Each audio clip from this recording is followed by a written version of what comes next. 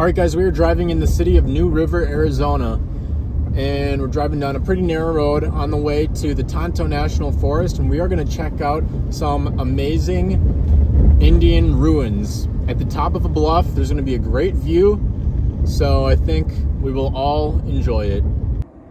All right, guys, this is the trailhead here. Just going to go right through this gate, and this is a beautiful area. Beautiful area. Nice saguaros. Forests of cholla, cactus, and yeah, we're also parked next to an Indonesian, so that's fun. Anywho, there's just one other person parked here, and we're gonna be on our way. Remember, Smokey says to prevent wildfires. Gosh, it's such a beautiful day today. I'm so happy to be down here.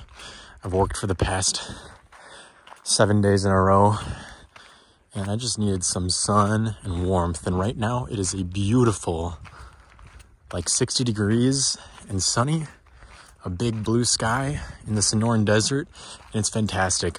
Out of any desert you could think of, the Sonoran Desert is probably the most lush jungle of vegetation, for a desert. It's spectacular. It's crazy how diverse, oh my God, this is what you got to watch out for. Holy shit. Come on now. All right, not going in there. Just got to watch my step. In the hanging cane cholla forest, that's how they propagate. They drop their little babies and you step on them and carry them places, but you also hurt yourself.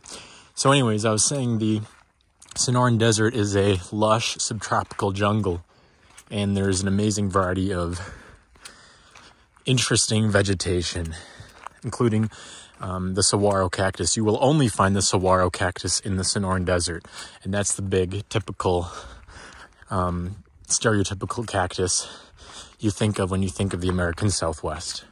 So we're going to make our way along this road. You could probably drive in this road if you had a four-wheeler or a Jeep or something like that. It's way too rough for me to drive on. So we're going to be walking along, and it'll be great. Clearly the erosive action of water has left its mark here.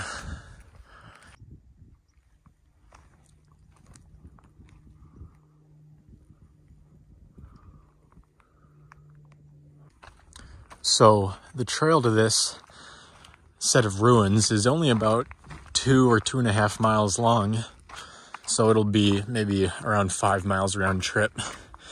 Longer with all the detours I take, but it's a really accessible set of ruins, and they're not that far from Phoenix. So if you ever need to escape the apocalyptic place that is Phoenix, at least some of the places of Phoenix that I've seen, you can head out here. You know, some of Phoenix is nice. If you're extremely wealthy and you live in Scottsdale or something, or really anywhere, it's just so expensive there now. If you can afford it, you can find some nice places for sure. But it's not the affordable place it once was. That's for sure.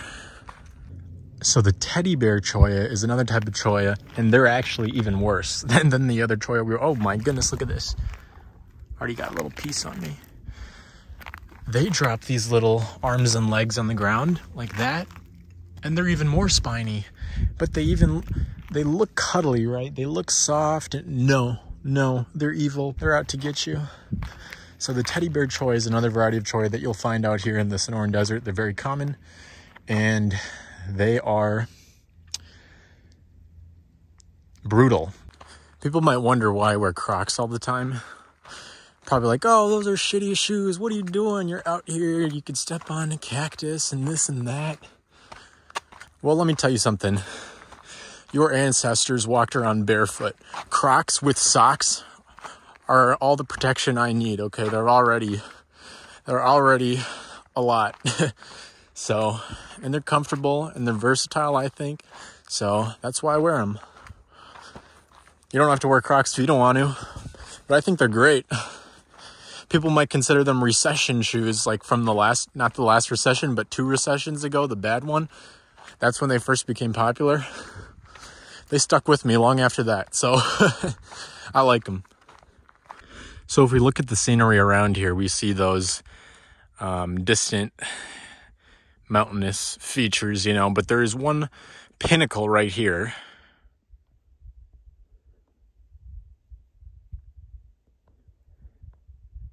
And it is the top of that.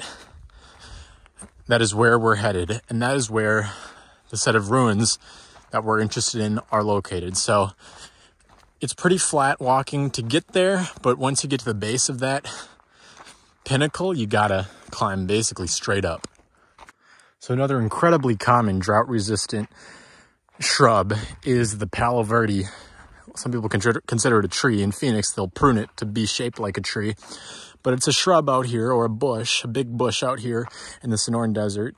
You don't see leaves on it, but it doesn't want to waste its moisture on leaves, because leaves transpirate, I guess, right? They lose moisture really quickly to the atmosphere because they have a broad surface area. So what it does, since it doesn't use leaves, is it has chlorophyll in its stems, in its branches, that can do the process of photosynthesis in the absence of leaves. That's why that palo verde is called palo verde, because in Spanish, that is the green stick, right? Verde, green, palo is like stick, something like that. So anyways, palo verde doesn't have leaves, it doesn't need leaves.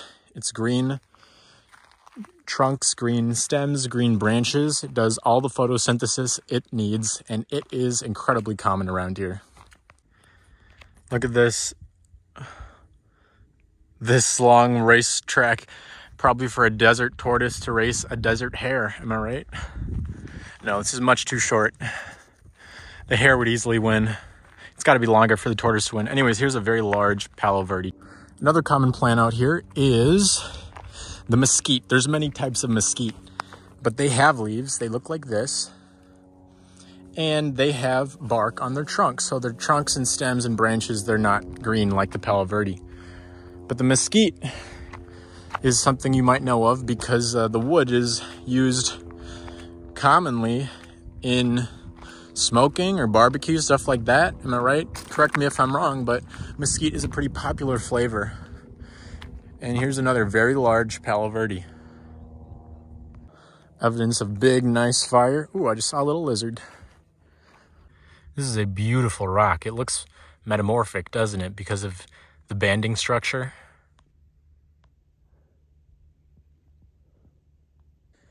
This area is just littered with beautiful little rocks. Great variety, by the way. It's also littered with cholla, arms and legs. Look at that underneath them. Gotta really watch your step. Bet you something's living in that hole.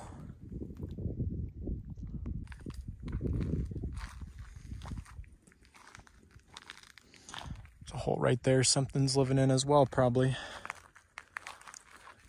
So in the desert, plenty of animals live underground to escape the heat.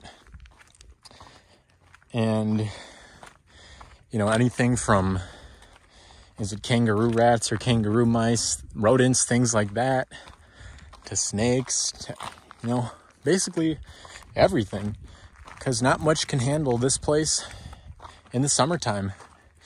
You'd fry yourself to death. All right, I might as well show you guys another desert plant common here in the Sonoran Desert and in other deserts like the Mojave. It's the creosote bush. Smell it, rub the leaves between your fingers. They're little waxy leaves. Smell it, smells great. People use this as soap, apparently, if they don't have it, and if you're in the middle of the desert, because it makes you smell good. We could use it as deodorant. People say it smells like desert rain, but here's why that's wrong. Yes, it smells like the smell you smell when it's raining in the desert, but that's not because you're smelling the rain. It's because you're really smelling this plant, and it becomes very fragrant when it hits water and it gets, you know, all juiced up like that. So you're really just smelling the creosote bush when it rains. So the creosote bush doesn't smell like desert rain. Desert rain smells like the creosote bush. Now you know. We are making slow and steady progress. As is usual, you know, I don't want to get all burned out by rushing. Have all day. and it's a beautiful day. Big blue sky. So I'll enjoy my time out here and soak up that vitamin D. By the way, you need vitamin D. If you're not taking vitamin D, I hope you're getting enough strong UVB radiation. Because if you're not getting the adequate amount of UVB radiation from the sun, you're not getting enough vitamin D. Because that's about the only place you can get vitamin D, and you should be taking a supplement if you're not, if that's the case. Because vitamin D is an incredibly important hormone that not only regulates your mood, improves all sorts of brain function, but it's so important for immune system health. I don't know if you know this, but one thing that most people who get bad cases of COVID have in common, outside of whatever comorbidity it might be, you know, heart disease and diabetes, things like that, it's that they're vitamin D deficient. Vitamin D is so important for your immune health. It's important for lots of different diseases. You just got to do some research on it, because it seriously is so important, and it's the one vitamin that most people are deficient in. This is a nice prickly pear right here, little guy. Here's another cholla. This is a different type of cholla, but to tell you the truth, a lot of these cholla interbreed and hybridize, so it's kind of hard to distinguish between them sometimes. But anyways, you really should be taking vitamin D. Here's your public service announcement for that. There's a nice big saguaro, giant saguaro. So go get it. Go get some vitamin D. You got to take it if you're not getting enough sun. By the way, the darker your skin is, the longer time you need in the sun to process the same amount of vitamin D, because the more melanin you have, the less efficient your body is to process the vitamin D, or to produce the vitamin D maybe. Yeah, because vitamin D is produced in your skin. So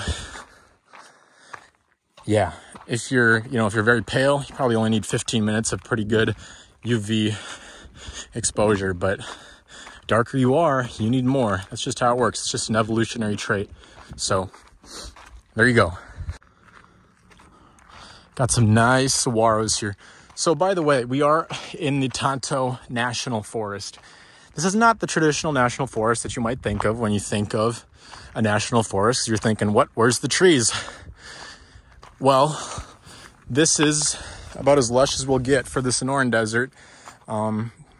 We've got forests of saguaros and forests of palo verde and forests of cholla. So, you know, national forest is just a public land management designation. It doesn't mean you actually need pine trees or hardwood trees, things like that.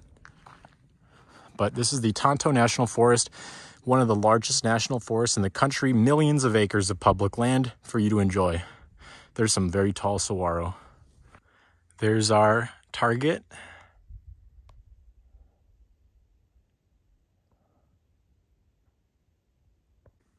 Now, isn't this just absolutely beautiful right here? Got another good grove of cholla, and we got a big saguaro. We've got the road.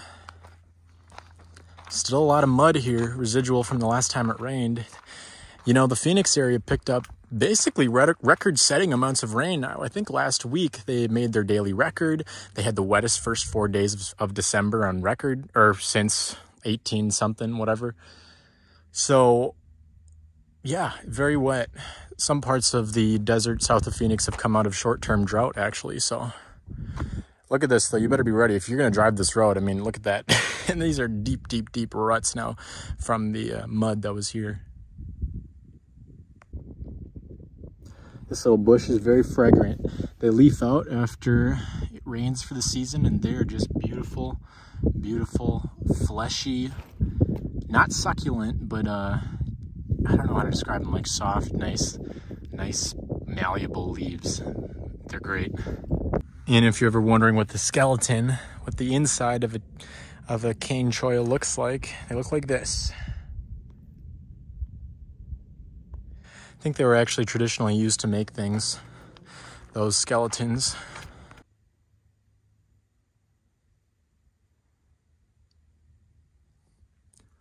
It's a great view.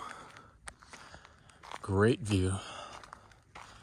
The saguaros actually like to use the palo verde as like a nursery tree, if that makes sense. They like to take root when they're little babies right underneath the palo verde. Oh, I just saw a coyote. Just saw a coyote run away. I feel like the desert is one of the only places where you'll see coyotes running around in the daytime. At least that's the only place I've seen them running around in the daytime. Usually, back east, they'll come out in the evening or at night, unless they're rabid. But anyways, yeah, the saguaro takes root. I think at some point maybe it kills the palo verde tree, but it really is a symbiotic relationship, or a dependent relationship at first, not necessarily mutually beneficial. Here's another great example of a saguaro growing inside palo verde, and a great sampling of classic Sonoran Desert vegetation. Here's a big spread of prickly pear. No fruits right now, but nice flat pads. And an old saguaro. You know, it takes about 80 to 100 years for a saguaro to even grow one arm. So that gives you an idea of how old these plants are out here. And old saguaros are great habitat for birds, things that like to burrow inside their skeletons.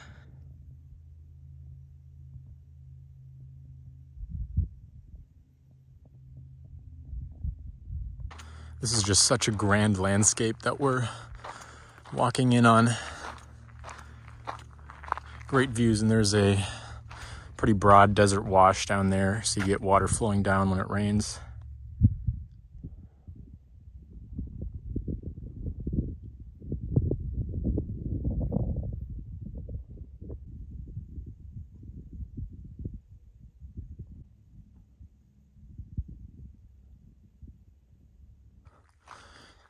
Dropping some elevation right now as we head toward the wash. This is just an amazing view. This would be fun to drive down.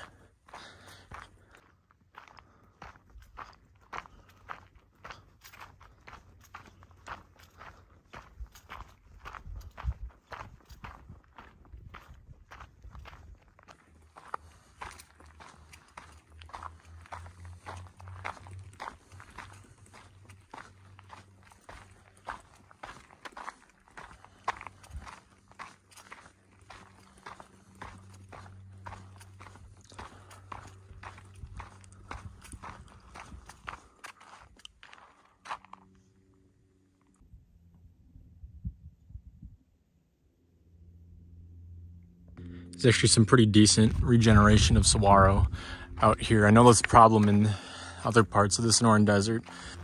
Horses have been through here. Water runs through here, you can tell. But anyways, like I know in the Saguaro National Park by Tucson, they have some issues with saguaro regeneration. So at this point, there's quite a few junctions.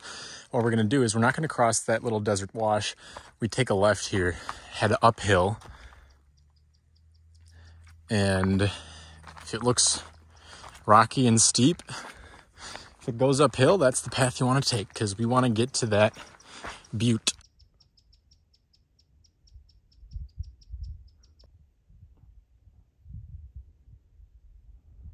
I have to say, guys, this trail would be hell. It would feel like hell, the burning pits of hell. It'd be so fucking hot out here in the summertime. So don't come here in the summertime unless you like not just pain, but you like death, because that's what it'll be, unless you're super acclimated to this somehow. This part of the country averages high temperatures well over 100 degrees for multiple months out of the year. So it gets hot here, very hot. The only time you'll find relief in the summertime is maybe at night, and also if you get a monsoon thunderstorm rolling through, that'll help cool you off because you'll be wet. But beyond that, it's hot, hot, hot. On top of that, without shade and with the sun this far south, the UV index will be 10, 11, 12. That's pretty extreme. You're gonna get sunburnt unless you're pretty dark if you're out in the sun for a long period at all. So I'm taking a left at this junction to continue going uphill.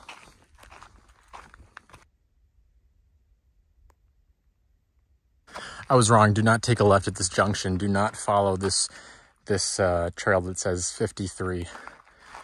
We want to go straight for now. We're going to climb uphill on the backside, on the north side of the butte. So we're going to go straight and keep going for now.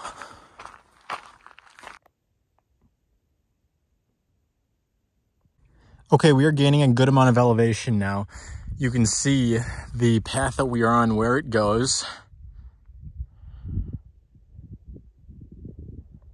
It's right along kind of like the northeast side, the northeast spine of this topographical feature. So we pick up some great views. I'm sure the view from the top will be great.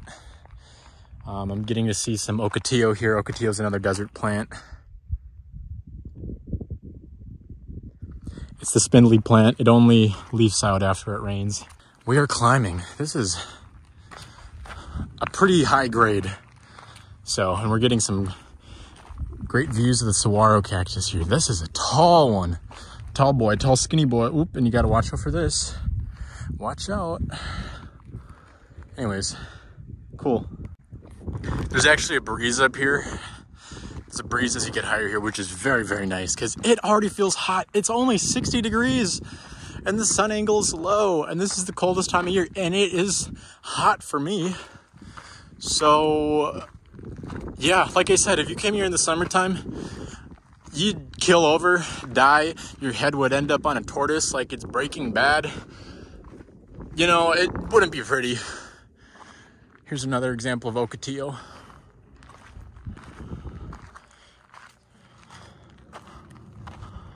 Somebody on a dirt bike coming, actually.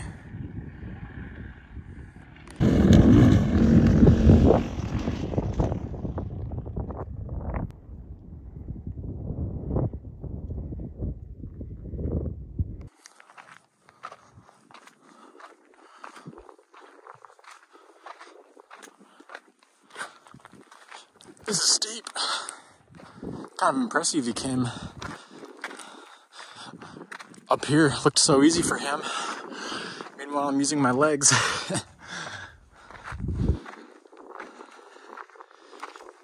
Yeah, we're getting, this is literally this is like a 30 degree to 45 degree incline.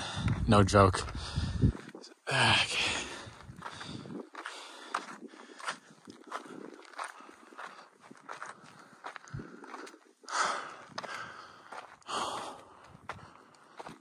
Oh, he's walking the rest of the way.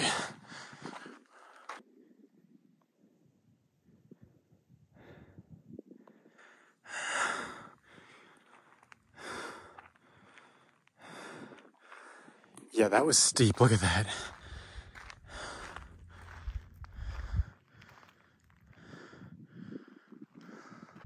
This ocotillo is, it's been a long time since it's leafed out, but you can see that it turns red toward the end of its little life cycle. It kind of gets some nice fall foliage there. Okay, so I just took a bathroom break on this little knoll. Now we're gonna cross this little saddle here. It's where that guy parked his dirt bike. Then we're gonna make the final ascent up the butte.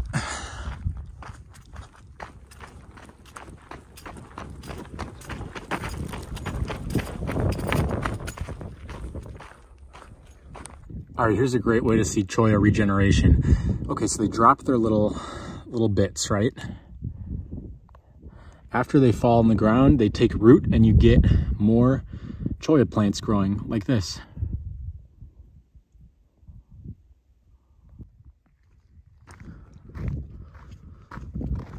This will be really steep up here.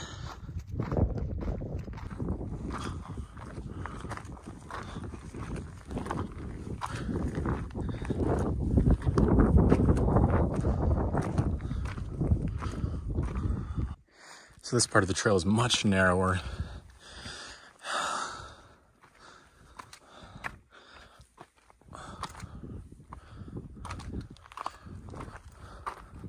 It's basically just bedrock here.